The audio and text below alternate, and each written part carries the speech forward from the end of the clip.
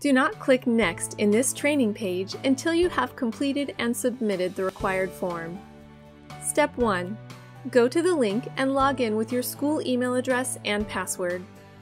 If, when you visit that page, an email account is already logged in, please log out of that account and then log back in with your own account.